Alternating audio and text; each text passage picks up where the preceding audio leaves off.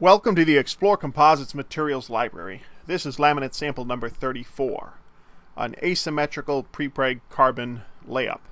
It's just 4 plies, but the layup is not symmetrical about the midplane of the laminate, and that causes some trouble. Here's a look at the laminate schedule. It's just those 4 plies, 090, 090.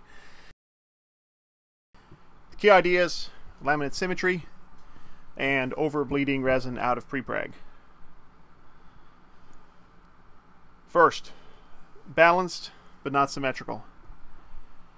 The ply orientations about the midplane have a lot to do with stability of the shape of the finished laminate, shrinkage, some shear stuff. Symmetrical plies stay nice and flat. This is laminate sample number 4. It's a bit thicker, but it is almost perfectly symmetrical and balanced. You can see the symmetrical plies working out from that orange midplane there. And here's a look at the mold surface.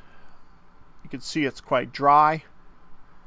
Bled out a little bit too much resin here. You can see the weight as estimated versus the weight that we got.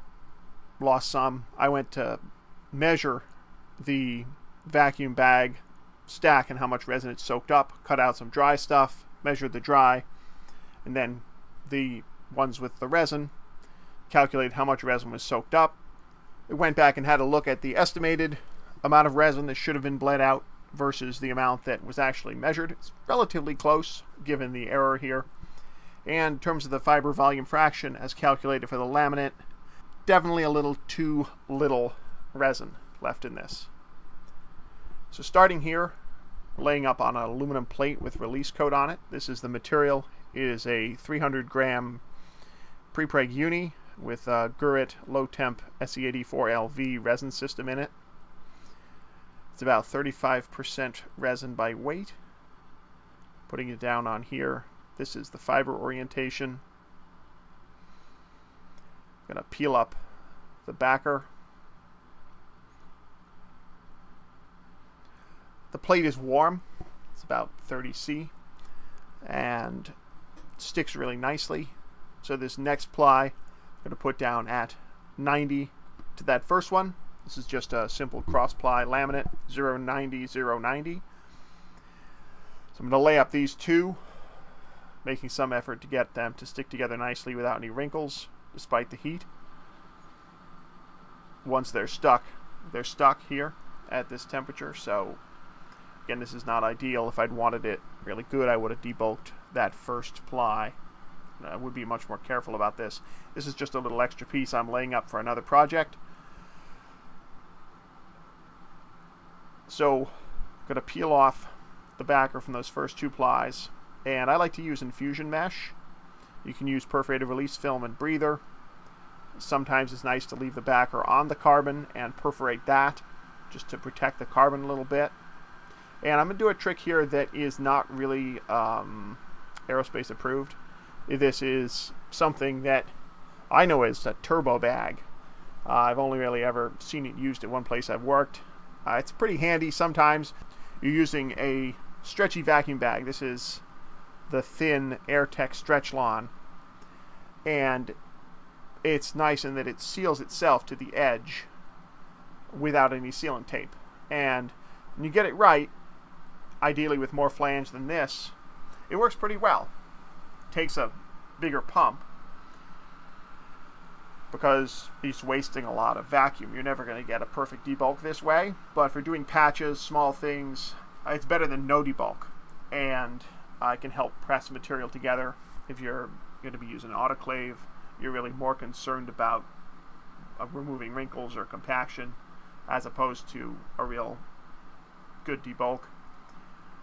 You can see it seals itself. I don't recommend this. I'll show you a little bit how to do it right, but it's interesting. I just wanted to do a little test here. This may have a little to do with our surface finish issues. But we go with ply 3 and 4. This prepreg has been around a bit. You can see that it's not coming straight off a roll, so not ideal here. But it's really not what we're looking at. Another quick squish with the sketchy debulk.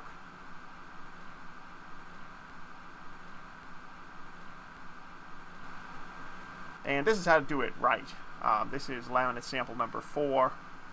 You can see I'm actually sealing down a bag to, in this case, a Teflon surface, which is really nice because it peels up easily, and giving it a real debulk.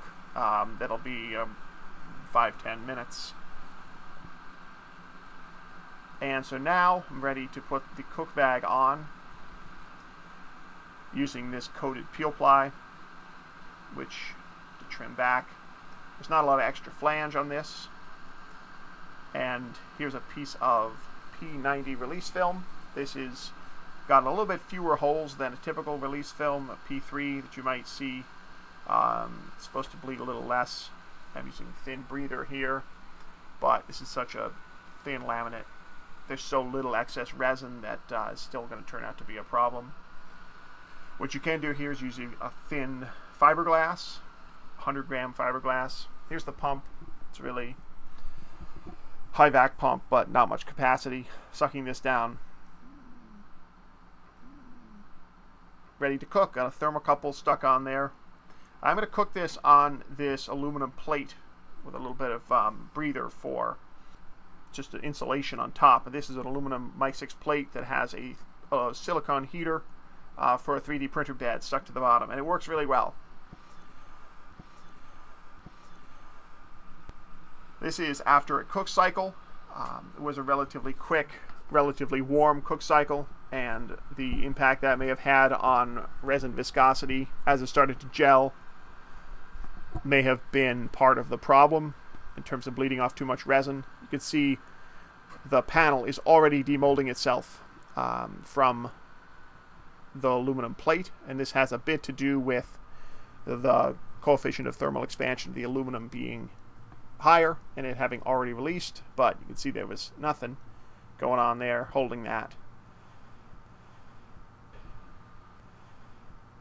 Here is the trimmed up panel with a peel ply. You can see it's bent and the surface is pretty ugly. There's some dry fiber in there.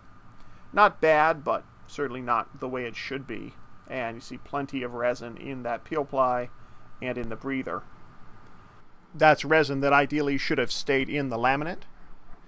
Prepreg peel ply is a good solution for this because it doesn't take any resin out, and a perforated film with smaller holes further apart and a lighter breather fabric like a 100-gram cloth fiberglass with another solid release film over the top and then more breather.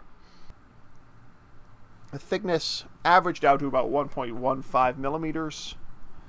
Weight 155 grams, 5.5 ounces per square foot. Again, a bit less resin than there should have been in there. So here's the surface. I think the aluminum plate or the release system may have exacerbated this a bit, but you can see the pop from the lack of symmetry there.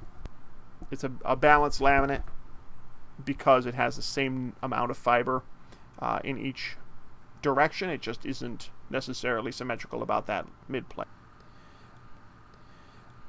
There is a website too, explorecomposites.com. It goes with this YouTube channel. There are a lot of articles about practical composites. Thanks for checking it out.